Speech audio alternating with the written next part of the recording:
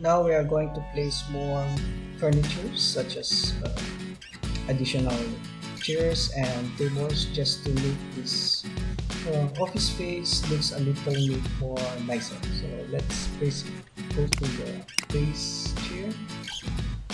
Here we'll place 2 chairs. Okay. Click escape.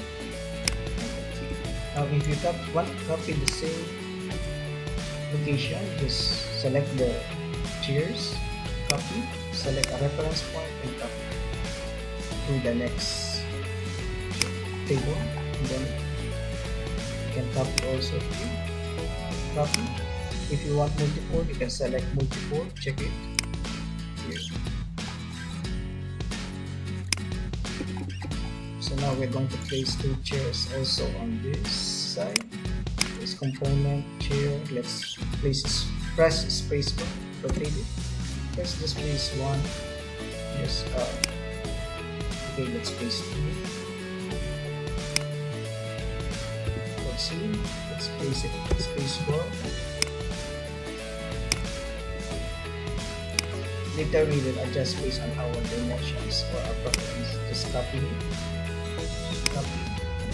Select a reference. Copy again. Continuously copy. So let's move it a little bit so you can finally see. Now let's place some tables on the opposite side.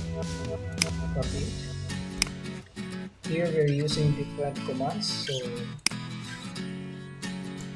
you can practice. Press rotate, select it, and select it again. Let's move it again. Move and move it to our preferred location. So now it's, I think, just nice to have 2 tables, maybe 1 table. So let's copy.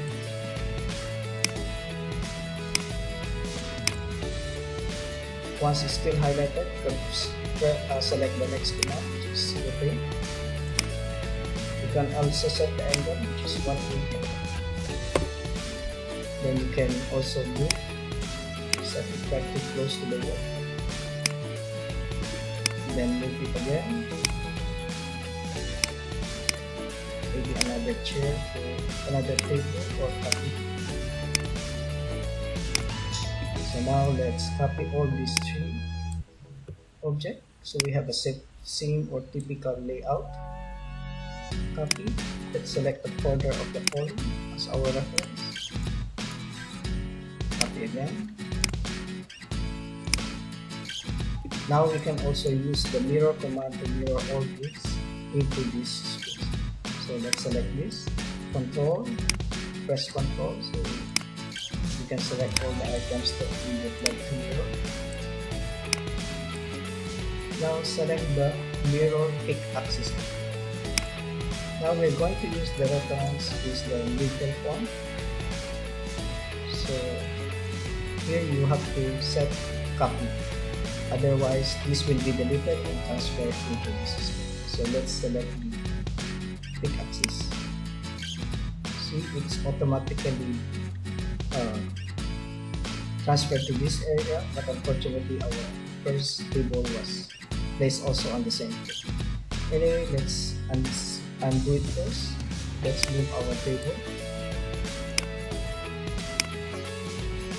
Now you can set all these 3, select it and move and adjust it to the same way. Now let's select this. Press Ctrl while selecting multiple objects. Select mirror command. Select the axis.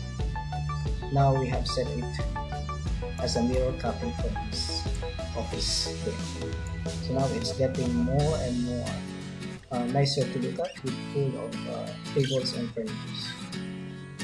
Click escape twice. Now you can go to 3D and have a look at our current layout setup. So you see it's a little bit farther, so we can still push it back. So So let's go to level 1 again.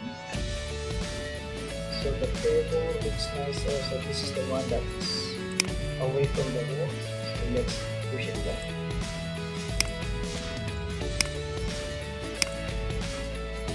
Okay, let's have a 3D look. It's more spacious between the doors. It looks more nicer here. So that is how to place additional furnitures if you want to place in some computers. Unfortunately, some furnitures are not preloaded in Revit, so you have to download created or pre-created family types such as computers, which you can place above the table. It's a surface-based family, so you can place it anywhere as long as there is a surface or a face element. So that is how to create or add in more furnitures in Revit. Thank you.